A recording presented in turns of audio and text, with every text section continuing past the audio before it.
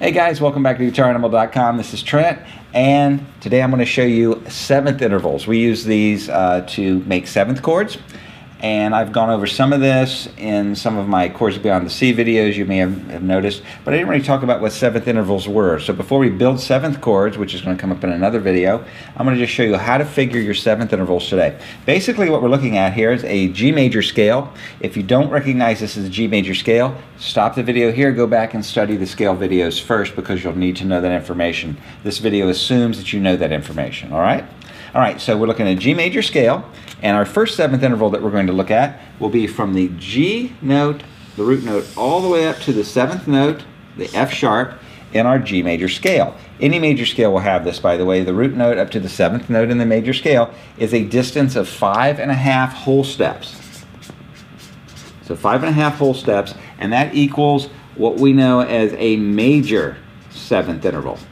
The M is bigger than the 7, so that is written as major seventh, read as major seventh. So 5.5 whole steps is a major 7. Now, when we're trying to calculate a large interval like this, measure it, 5.5 whole steps, and we just have our guitar in our hand, we're not working on paper, this is somewhat cumbersome to deal with. So the way we deal with it is this.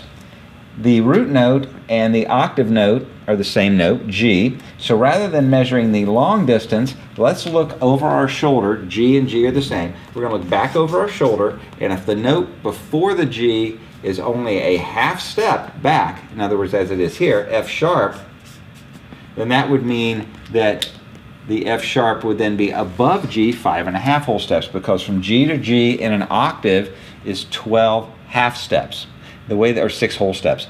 And that makes sense because if you play the open note on your guitar and then you play the 12th fret on the same string, that's 12 frets or 6 whole steps, 12 half steps, keeping in mind that every fret is a half step. So again, what we're doing here is the G, root note, and octave are the same note. We look behind the G. If the note, the previous note before the root note is a half step back, then that means it's a major 7 above it. Now the other seventh interval that we're interested in is a minor 7. A minor 7 interval, an example would be if we're going from, say, a G to just an F note. Not what you would find in this particular scale, but in other scales you would find this interval. This distance would only be 5 whole steps.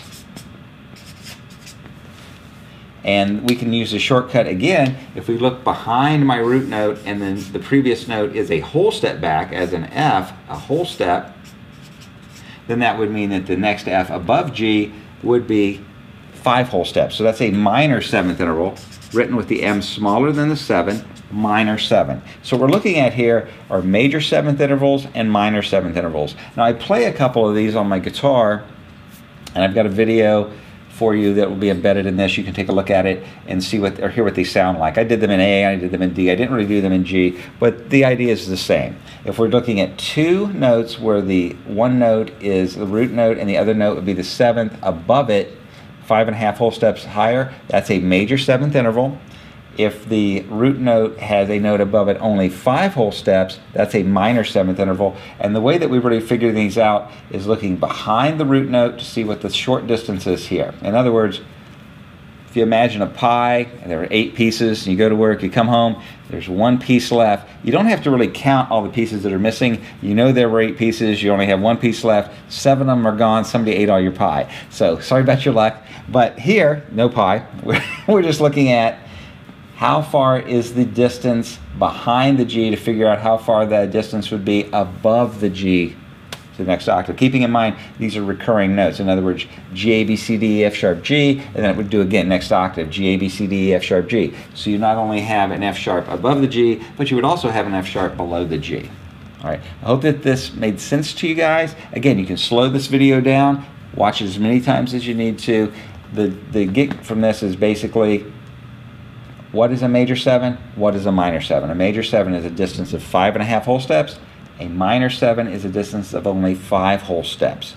We will be using both of these intervals when we're figuring out our 7th chords, which is coming up next in the series. All right, guys, so here's what the 7th intervals sound like. I'm going to do them clean. I'll play them distorted as well. This is going to be, I'm going to start out with an octave. This should be an octave on A. This should be your 5th fret on your 6th string, 7th fret on the 4th. That's an octave. Our major 7 sounds like this, half step lower. sounds a little cringy by itself, but if you include it in a chord, it works. So that's a major 7 interval. We're playing the 5th fret A to the 6th fret on the 4th string, which is a G sharp. That's a major 7. A minor 7 would be a half step lower, where I'm going A to G. So let's listen to that distorted. Major 7. And let's do minor 7.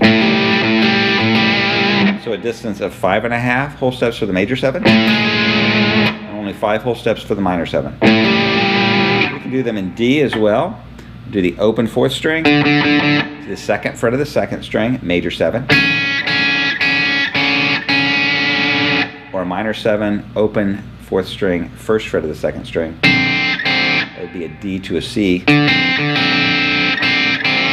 play some chords with those in it. D major, D major 7. You see that cringy interval kind of sounds good when you play it in a chord. D major 7, and then a D7, which would have the minor 7 in it. Very nice sounding chords. So those are what your major and minor 7th intervals sound like and how to find a couple on the guitar. Hope you're enjoying this series, guitaranimal.com.